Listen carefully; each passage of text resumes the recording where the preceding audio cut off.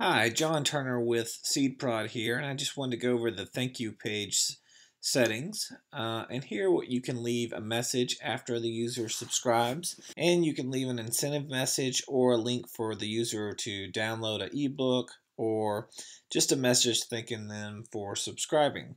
And below that you have your share buttons that you can enable. By default these show up only on the thank you page, but there is a switch down here so you can display them on the front page as well. The other options here are just related to the share button, so you can set your Facebook thumbnail and so on. And then you can display a referral link. And a referral link is just a way to track subscribers. So you can, for example, you can run a contest with the referral link and say whoever has the most referrals gets a free item or something of that nature.